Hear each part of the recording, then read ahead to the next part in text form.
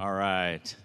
Good afternoon, everyone. My name is Paul Helgren. I'm the Associate Athletic Director for Communications here at the University of Toledo. I want to welcome you to Savage Arena for today's press conference and introduction of our new head women's basketball coach. Before we begin,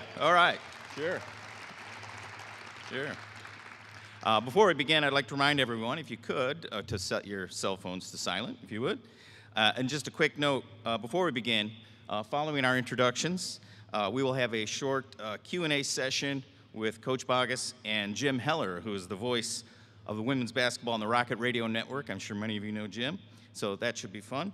And following that, we'll have an opportunity for our friends in the media to ask questions for Coach Boggess in the Creative Studio, which is right out here in the lobby of Savage Arena, right by the ticket office. Fans, you are welcome to come out into the lobby and watch and listen if you want to participate in that as well. Finally, Coach Boggess will be at the Rockets baseball game tonight at Fifth Third Field, 6 o'clock. We're playing that other blue and gold team, the University of Michigan, at 6 at Fifth Third Field. And Coach will be meeting fans in the fourth inning, I'm told, in the area behind section 105. So either remember that or just walk around until you see Coach Boggess, and you can come over and say hi in the fourth inning. With all that taken care of, please allow me to introduce the president of the University of Toledo, Dr. Gregory Postal. Thank you very much, Paul. Good afternoon and welcome. What an exciting day for us to be here. It's a beautiful day weather-wise, which I think fits with the occasion. Thank you to our loyal fans, our staff. A number of our other coaches are here today for this wonderful announcement. We really appreciate you being part of a significant event in the history of the University of Toledo. So it's impossible to overestimate the impact that women's basketball has on the city of Toledo. So the first and most obvious impact is right here in the front row, the impact on our players. Not only do these young women learn the skills necessary to be great on the court, but they learn the skills necessary to be great in life. They do well academically, they are mentored in their area of interest, and it's all around an extremely supportive environment. We are so proud of the support and the program that we are able to offer. The next obvious beneficiary is the community, and those of you here, I don't need to tell you the impact women's basketball has on the city of Toledo. Any of you who have been here on game day will know that that goes without saying, particularly one day I remember well when we beat Michigan. The kind of energy the kind of energy in this arena is something that you only see in Power 5 schools, and it's because of the enthusiasm of our community. So a couple of weeks ago, my cell phone rang. I was out of town. I looked down, and it said Tricia Cullop, and I got this sickening feeling because it wasn't the time of year when you would expect to get a phone call like that, and usually that only means one thing. And sure enough, she was calling to tell me the news, which I would have expected. She's just such a fine person. She wanted to make sure everyone knew who was going to be impacted by the decision she made. And I knew that the only thing that could take away the sadness associated with that phone call would be our ability to hire the next Tricia Cullop, the next person who can continue to take this program, build from what's already been built, and take it to even greater heights. So when Brian asked me to interview finalists, and I was fortunate enough to be able to do so, it was very, very obvious that Ginny Boggess was the person who was going to take us to the next level. And we've all been on cloud nine ever since. And so here we are today to celebrate, and we welcome her and Kristen to the Toledo community. Please make sure she's welcomed here because she's going to do a fantastic job and continue this tradition. And we expect all of you to continue with your enthusiasm as well because we need it. Thank you, and go Rockets. So next on our list, I have the privilege of introducing our athletic director, Mr. Brian Blair.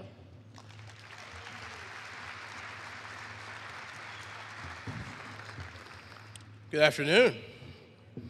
Feels like about 2 years ago I was standing in front of here, so no pressure today. This should be easy.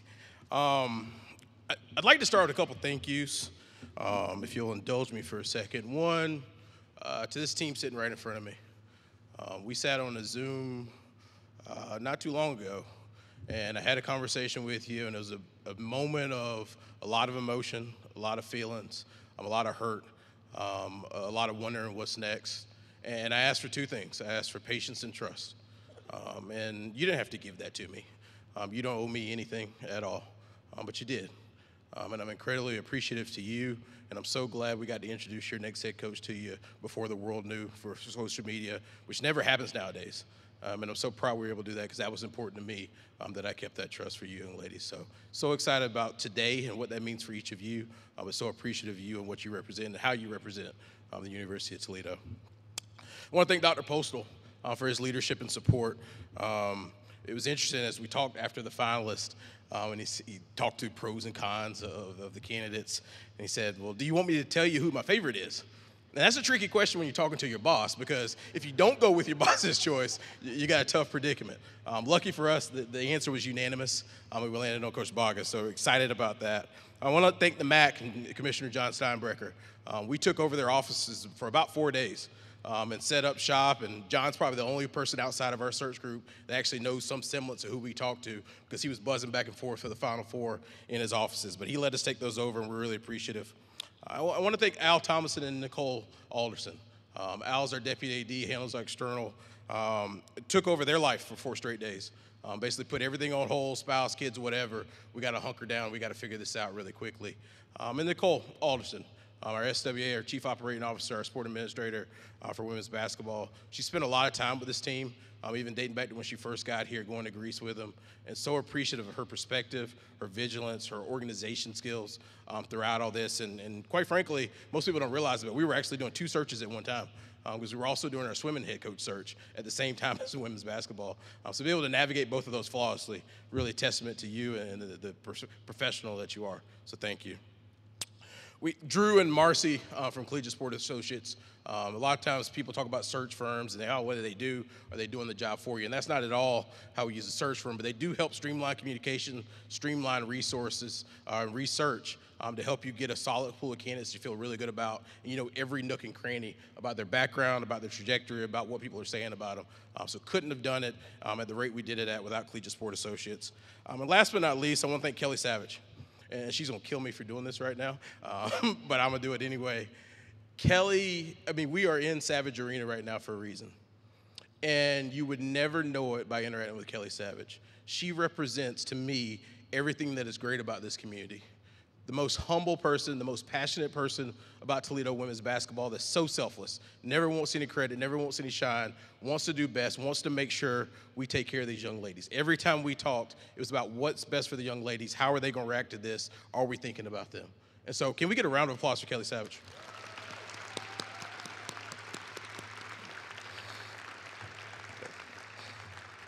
And I can definitely tell she's going to kill me. So during this process, I spent a lot of time refreshing my memory on the history of women's basketball here. And there's so many countless memories. I think you go back, especially during the Finley days, talk about the fan support really coming alive and the championships, and then you look at what Coach Colt was able to do and really build on that foundation and getting us here today. And so you go into this and you say, oh, no pressure, right? This will be easy peasy. We'll figure it out. So I'm very detailed on how I do head coaches searches, and I've never publicly talked about this, but a very defined way of going about it. You start with a profile. If you don't start with a profile, you'll get lost very quickly, because what you suddenly realize is every agent, every community member, every coach in the country has got your cell phone number, and they're calling you right away and saying, I'm the next best so-and-so. And so when you start with that profile, you start with a well-defined picture of what this community, what this team needs to be successful going forward, and then you match those candidates to that profile. Then you want to match those names in 3 ways, I believe. What have you done? What does your resume say? Who have you recruited? What games have you won? What have you accomplished? Have you won games as a head coach? What did that look like? What do others say about you? When you walk into work on a day and you spill coffee on your shirt, how do you treat people? I wanted to make sure we hire a really good teammate, a really good person for this position. And then last, what do you say in that interview session? You get a lot of actors out there that can be whoever they want to be for an hour in an interview session or whatever it may be, but you still need to feel good about working with that person and feeling the energy in the room in terms of what they deliver.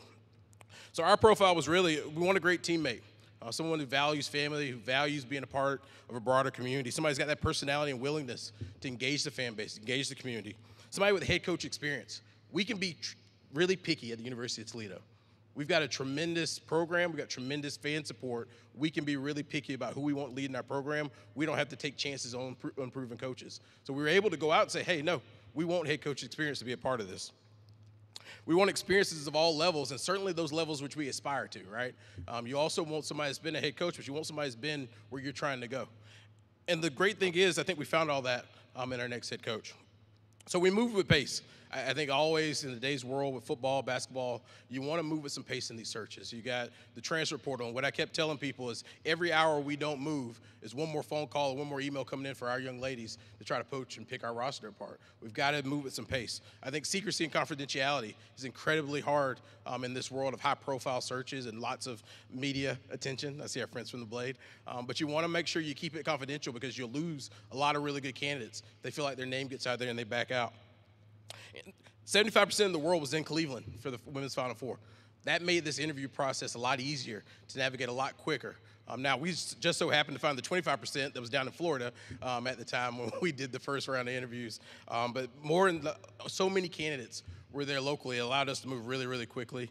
And so we look for a unicorn, right? You get significant interest for a position like this. Many of the top Power 5 assistants, lots of sitting head coaches, lots of people ran out. We looked at over 30-plus candidates and over 10-plus interviews in a 4-day period. And we landed on Coach Boggess, who did 3 interviews in 4 days. Rapid pace, whirlwind. When we first called her, I think she was down in Florida on vacation. We interrupted that. Then we flew her directly to Cleveland to get in front of her and be around her. Then I got her around more meetings. What you're looking for is some consistency in what they say. You want to ask them the same questions. You want to feel good about who they are. But we had standard questions. And I think the one that stuck out to me is we asked this question to every candidate: is following Coach Cullup a challenge or opportunity, and why? And every candidate gave kind of the same safe answer. And Ginny's first words were, "I don't think like that." And then she proceeded to walk us through in a confident fashion her vision for Toledo, not just coming here to reach and maintain what we've done, but certainly reach that standard and then push us forward and lead us forward and talk about the ways which we could do that. And so you make this hire, you get lots of opinions from social media, from fans, from everybody. But there was one that stuck out. So I had an assistant coach from Monmouth send me a DM on Twitter, and I don't know the individual that sent it, but he said this. He said, "I know you have a lot going on, but I just want to reach out to you and let you know what you already know. Coach Ginny B is one of a kind. She's an elevator. She brings people up with her. She elevates those around her on and off the court. She is a tremendous leader, recruiter, mentor to both men and women. I'm so fired up not only for her and the basketball program, but for your athletic department as a whole. Great pick 10 out of 10 times. You just made Toledo better." Again, that's an assistant football coach on that staff at Monmouth, unsolicited, sent me that note to make sure I knew that we got the right pick. So without further ado, I'd like to introduce our 10th head coach, Coach Ginny Boggess.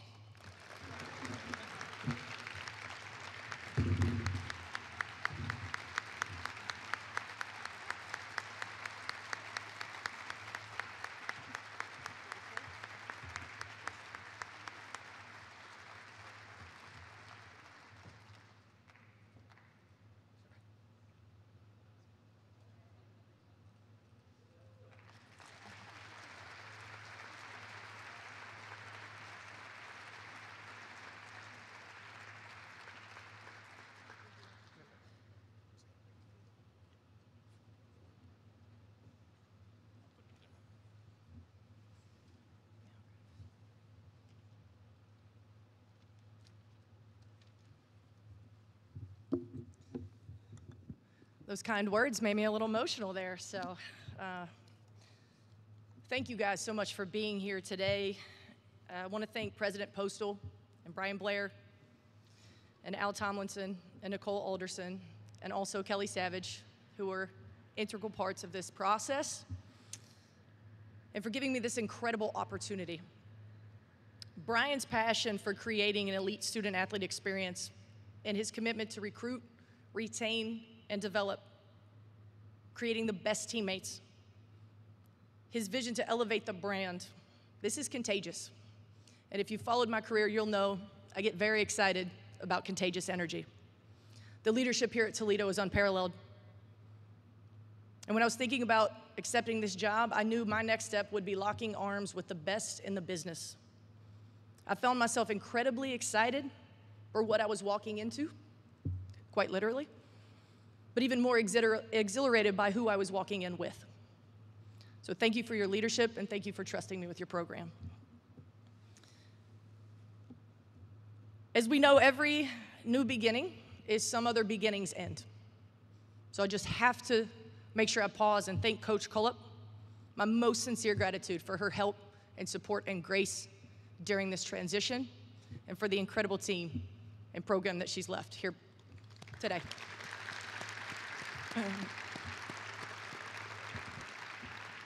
I'm wearing heels, so we're just gonna keep pumping this thing up, all right? A massive thank you to my family, especially my wife, Kristen, and her family, for supporting this dream. And if I have learned anything in the 21 years of coaching, but the 3 short years as a head coach, she will quickly become all of your favorite in this duo, and I will be in the background. The coaches, the mentors, and the friends who have lifted me up and poured into me and educated me along the way, I thank you. And as a dear friend told me when I was considering this position, you don't have to fly a rocket, just go be a rocket and do what you do. So brought it down a little bit, kept it kind of simple for me. But one question that seems to be circulating this week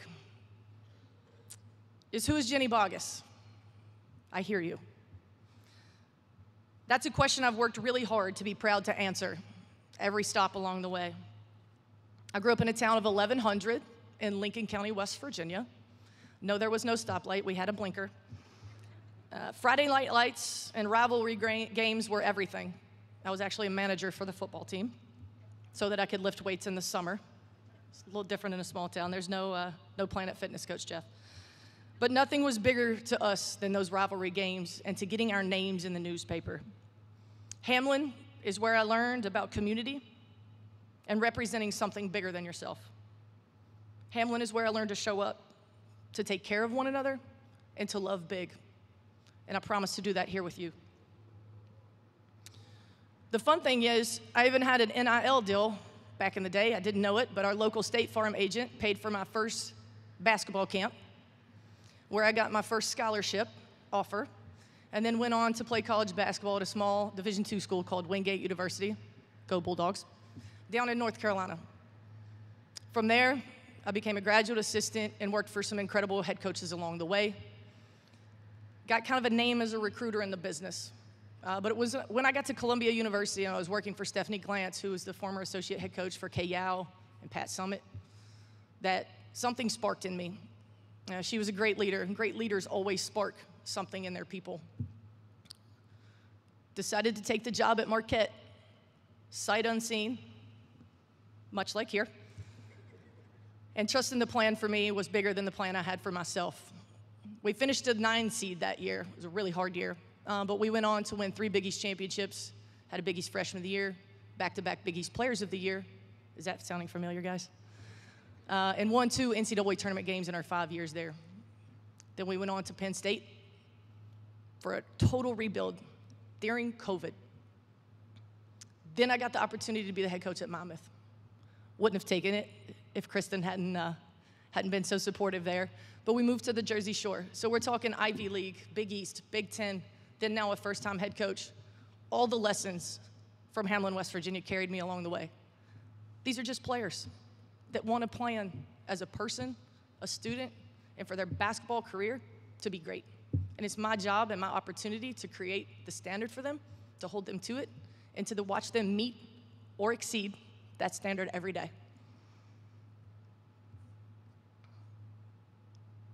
Every level, again, every move was never to prepare a shiny resume or to get the next job.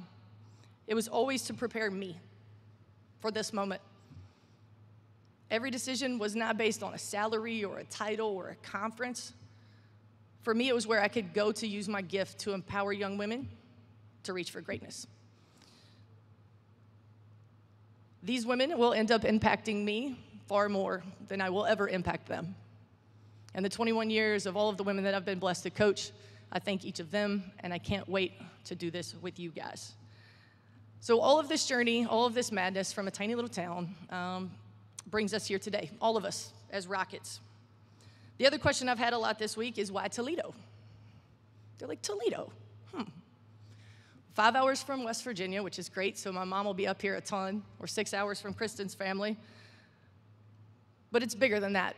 I've already spoke to the leadership, the stellar education, the champion tradition. You guys are known for your fans here.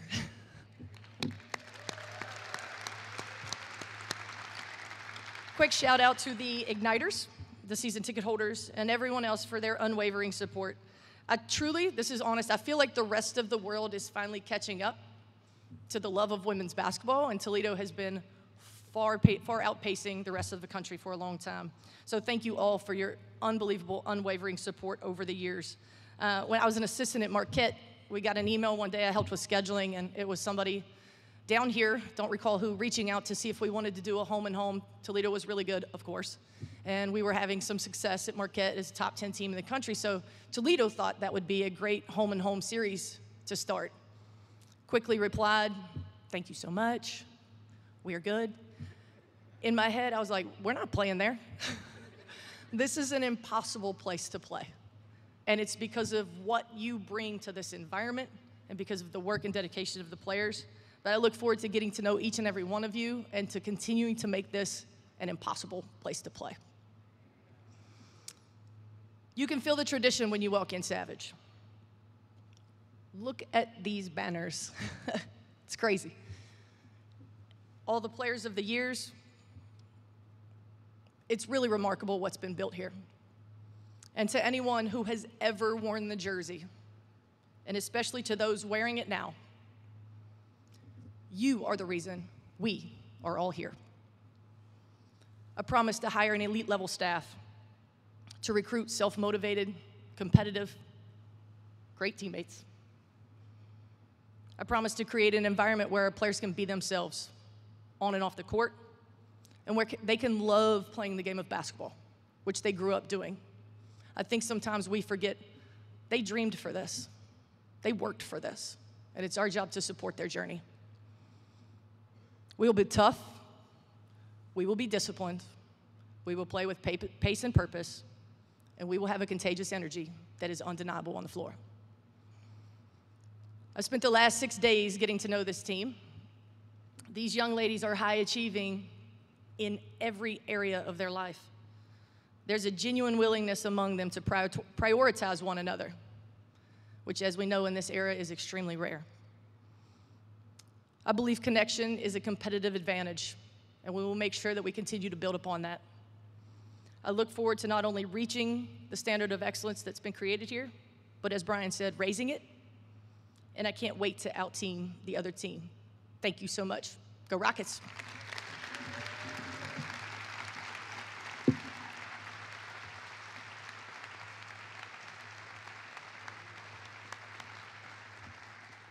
Okay, now I'd like to invite Jim Heller to come on up here. We're going to have a little fun, Coach, a little Q&A.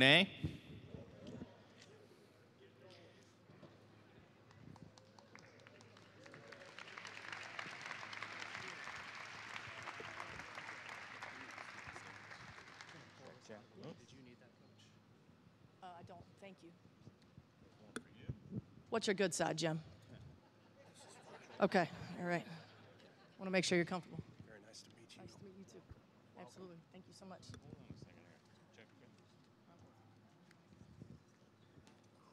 If it's not, I'll shout.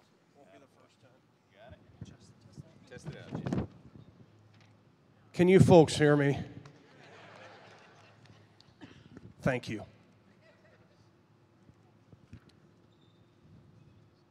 You know, I thought about this when I got this list of questions. And the first thing that came to my mind, has any of this sunk in that you're now the women's basketball coach at the University of Toledo? Came sight unseen. We've covered that. I got off the plane in Detroit, hustled here, was sitting at the last red light over here right before Savage, before you could see campus. There's a U Toledo this way sign. Holding my breath, a little bit anxious. I knew it was going to be unbelievable, but as I pulled forward and I saw the campus buildings, just overwhelmed. And then you walk in here, and then really the moment was meeting the team in person.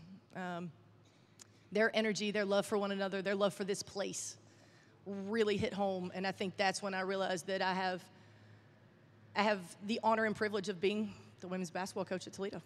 Oh, an honor and a privilege to have you here. Your impressions, and you were very kind about speaking about those during the press conference. What was going through your mind when you met these lovely young women for the very first time? They're awesome. You know, I watched a lot of film. We played Buffalo in the WNIT, so I got to see some MAC games. We have basketball on in our house almost all the time. We have, you know, Big Ten Network, and we're on the apps and all of the things. And so also coached Nan at Penn State before she transferred here, and so always follow the players that we've recruited. And so I've seen them play, but getting to know them as people and hearing, you know, when a young person's first question is, can I finish my master's degree? Can I still pursue nursing, because that's what I came here to do? You know, these are some of the incoming freshmen as well.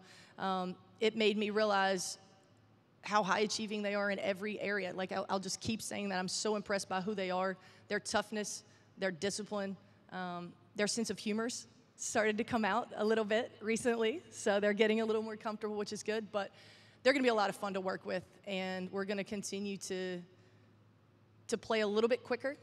And one thing you'll hear us say in our program a lot is joy is a focus before it becomes a feeling. It's already who they are. They play with joy. They have joy for one another. And so I can't wait to be their leader. And we spend a lot of time together, so we're going to have a lot of fun. If you'll allow me to ask you to jump into the Wayback Time Machine, and fortunately it's not that way back. You're young, okay? Marquette, Penn State. Was there one particular instance at each stop in Milwaukee and State College, respectively, that you feel prepared you for this job now? Well, I think my mentor had a big part in that, right? She allowed me a lot of autonomy, a lot of responsibility. She poured into me and put me in uncomfortable positions. But, you know, I think it was the collection of experiences that when we moved forward to Penn State, we could rely upon, having built a program, having gone to NCAA tournaments, having won games in the NCAA tournament. And you can get a blueprint and say you're going to build a house, but until you've built a house, you don't know what all it entails. And so then when we moved on to Penn State, we were able to rely upon what went well, what didn't go well, what we could do better. And then was able to take that with me to Monmouth, and excited to implement some things that I think will be impactful here. Is there one coaching mentor per se that you would like to mention by name to our great team and fans? I love all of them. I would say in this particular transition, Amanda Butler, the former head coach at Florida and Clemson, has been really encouraging, and you know, we're both grounded in our faith. We both have the same core values. The same things matter to us. And so when people talk about what's important, that might be different than what's important to me. I talked about where I'm from and how I grew up, and you know, my dad was a Marine Corps veteran and went to college on the GI Bill in his 30s. So I identify as kind of a first-generation college student. So some of the things that are important to some people aren't important to me at all. So being able to rely on Amanda, and she knows what's important to me, and making a decision based on that was instrumental in this process. I'd like to ask you a little bit about your coaching style and the fact that how it might be similar to what we've seen here under the past 16 years, or equally as important, what might be different. Well, we're going to continue the tradition of toughness and discipline, highly skilled, highly motivated, hardworking players. I think you'll see a little bit more pace. We'll get out and go a little bit more. Going to get a little bit more aggressive on defense and take a few more chances. You know, you've had some incredible players here. I was so impressed with our post players yesterday in our workout. So I think you're going to see, you know, we talk a lot about 5 willing and able passers and 5 willing and able scorers, and we have that sitting here already on this front row. We're going to shoot some more threes than maybe traditionally Toledo has shot, and then we're going to trust our big-time rebounders to go get it if we miss. But we're going to have a lot of fun and play a really exciting brand of basketball. We have a tremendous nucleus returning next year, no question about it. But there are 2 young ladies that are leaving a void. In my book, they're first ballot Hall of Famers, and one day I look forward to seeing another jersey up there in Quenisha Lockett and Sophia Wired. We went for years without a MAC Player of the Year, and then we have 2 back-to-back, and those are great voids to fill. But you've also been at this game a little while. That's going to open the door for somebody else. And that's what we've talked about, is creating the space for them to grow into that next evolution of their game. And I think they're all excited for that. It's not lost on me how impactful those players have been to this program and this community, but they've left the program better than they found it. And they have empowered these young women to step into that empty space and fill it with all of their talents. And I'm most excited to see the leaders emerge and really take hold of this program and put their stamp, not just on the court, but on our future in recruiting and in mentoring and bringing up the younger players. Without recycling too much, and I'm sure you have heard this time and time again, for 33 years, these people seated here have led the Mid-American Conference in attendance. For almost every one of those years, we have been top 30 in the nation in attendance. You've talked about the team. You've talked about your family. You've talked about the experience with the leadership in the university. Now what do you have to say to the best fans in all of women's college basketball?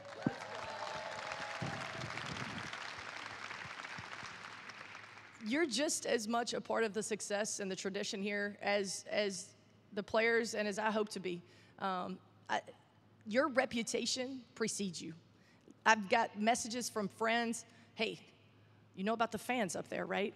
They're gonna carry you to some wins. They're gonna carry you through some tough home games, and just your passion, not for these young women, not only on the court, but who they are and their goals and dreams, you know, from our mentor program all the way down the line to what they're trying to achieve off the court. It's so incredibly special, and I'm excited to watch them run out for the first time and hear the roar. I'm excited for a big 3 to go up and hear you guys get loud. This is an incredible time for women's basketball, period. And like I said, I feel like we're ahead of the curve. But we can even continue to grow and build upon this. So I just want all of you to know that I genuinely can't wait to meet you. You're going to see me a lot.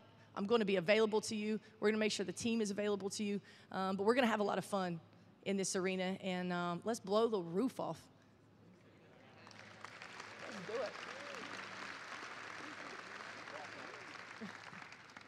I want to thank you for getting me out of work for an hour. I am so grateful to you for that. This much I do know. You're joining a wonderful family here, and I mean this. After almost 20 years on the job with this university, welcome aboard, Coach. Thank you so much. Thanks